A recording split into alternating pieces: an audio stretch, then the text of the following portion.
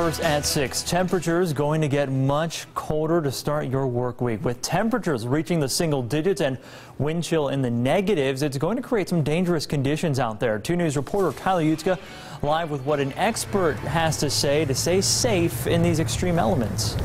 Well, first of all, don't be outside, stuck out in the cold longer if you have to. But if you do find yourself stranded outside in the bitter cold, well, here are some few tips from a local survival expert.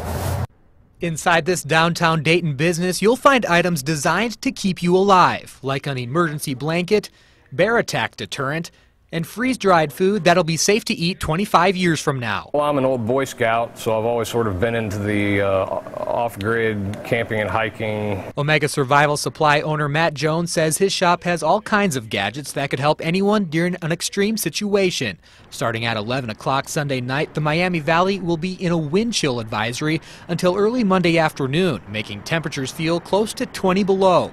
Jones offers a few items to help make the winter months less harsh, but says sometimes common sense goes a long way, like dressing appropriately. Who knows what day your car breaks down, and if it breaks down in 15-degree weather and you've got to walk someplace, then you're going to be in big trouble. Planning ahead and being ready for the worst possible scenario is Jones' specialty, and says what he has in his hands are items you may want to consider keeping in your car. A ration bar like this is 1,000 calories. It's going to run you about $4, but again, this has a shelf life of 5 to 8 years, and they taste pretty good actually. A packet of water like this can be as little as 50 cents.